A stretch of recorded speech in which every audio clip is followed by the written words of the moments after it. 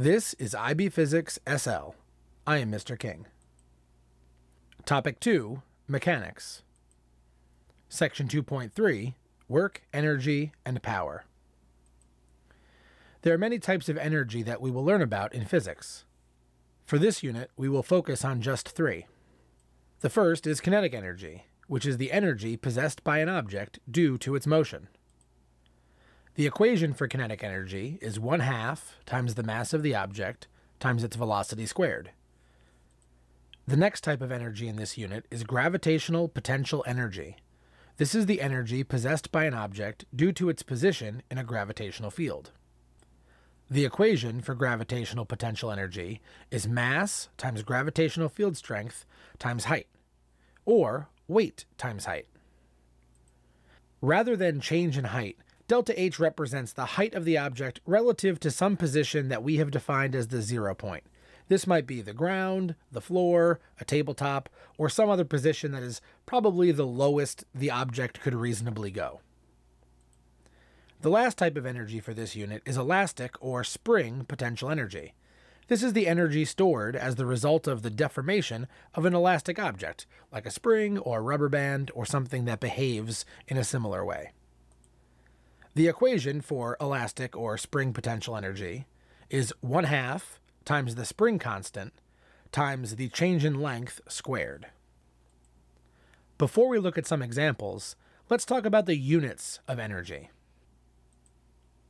For the kinetic energy equation, we would plug in kilograms and meters per second, which gets squared, and we would end up with kilogram meters squared per second squared. For gravitational potential energy, we would have kilograms times newtons per kilogram times meters, or kilograms times meters per second squared times meters, and we would also end up with kilogram meters squared per second squared. For the spring potential energy, we would get newtons per meter times meters squared. A newton is a kilogram meter per second squared, which would then be divided by a meter, but then multiplied by a meter squared, and we would end up with kilogram meter squared per second squared. Since kilogram meter squared per second squared is quite a lot to say and to write, this combination of units has been defined as the joule, which is named for the 19th century English physicist James Prescott Joule, who studied the nature of heat, among other things.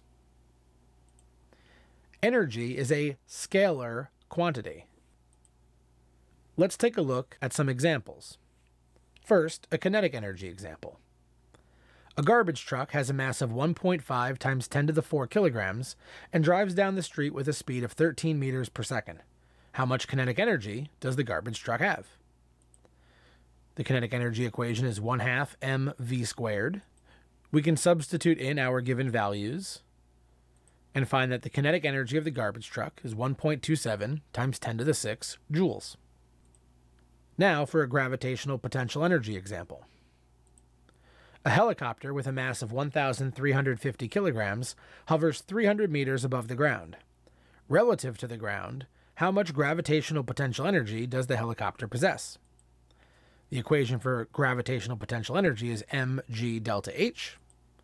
We can plug in our known values and find that the gravitational potential energy of the helicopter is 3.97 times 10 to the 7 joules.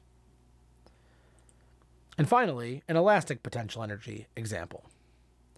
The spring in the suspension system of a car has a spring constant of 98 kilonewtons per meter. How much elastic potential energy is stored in the spring when it is compressed 5 centimeters? The equation is 1/2 kx squared. We can plug in our given values, making sure to express this in units of newtons per meter and meters, and find that the potential energy stored in this spring is 123 joules. Let's talk about energy and work. Energy is often described as the ability to do work. Work is defined as the energy transferred to or from an object via the application of force along a displacement. It kind of seems like these definitions are circular. Energy is the ability to do work, and work is the transfer of energy. This really just means that energy and work are basically the same thing. Here we have a soccer player swinging their leg toward a ball, and their leg and their foot has lots of kinetic energy.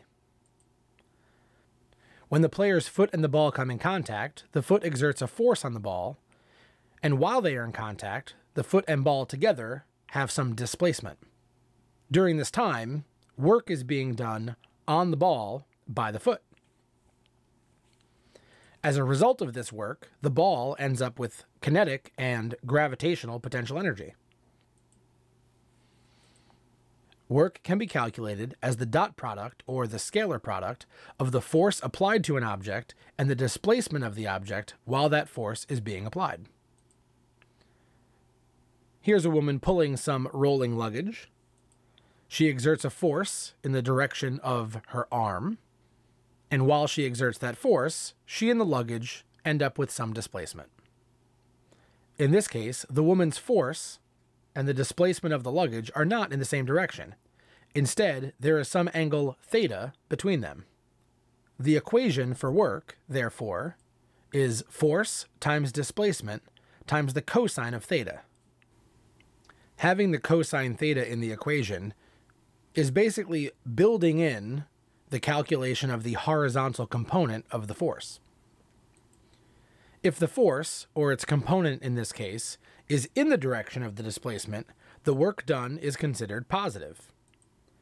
If the force is opposite the direction of the displacement, the work done is considered negative. Let's take a look at the units of work. Since work is force times displacement, we would substitute newtons times meters, which is kilogram meters per second squared times meters, which gives us kilogram meters squared per second squared. That's a joule. If work and energy are the same thing, they better have the same units. Let's take a look at a work example.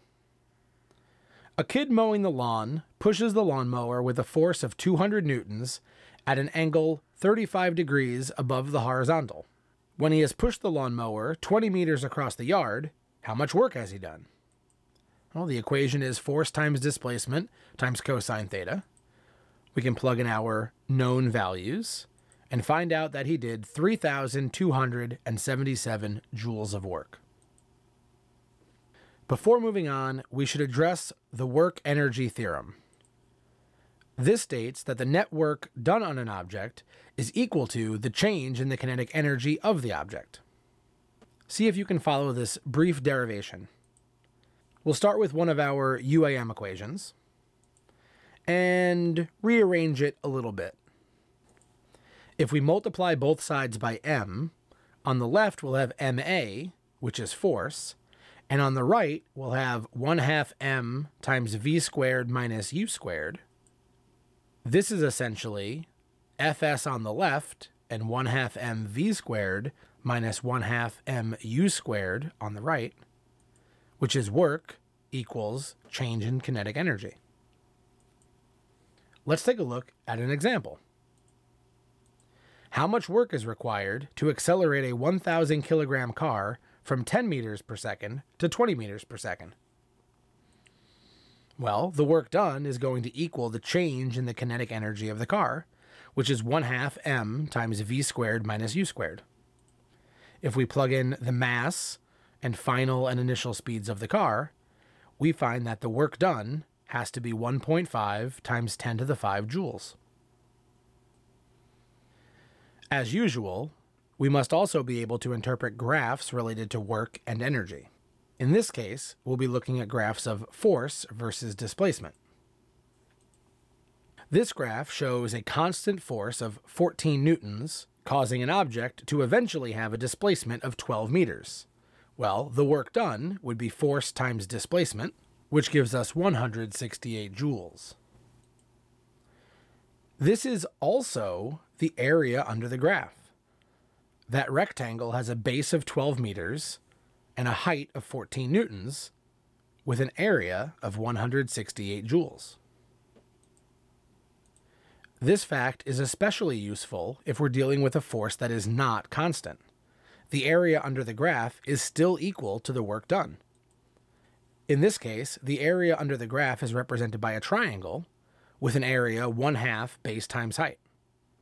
If the force steadily increases from 0 newtons to 20 newtons, all while the object has a displacement of 12 meters, the work done is 1/2 times the base of 12 meters times the height of 20 newtons, giving us 120 joules of work done.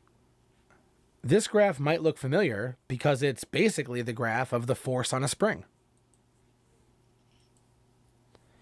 As a spring is stretched or compressed, the amount of force applied to the spring increases. For a simple spring that obeys Hooke's law, we find that the area under the graph is 1/2 times the force applied to the spring times the change in the spring length. We know that the force applied to the spring is kx, which gives us 1/2 kx squared for the area. The work done on a spring equals the spring potential energy.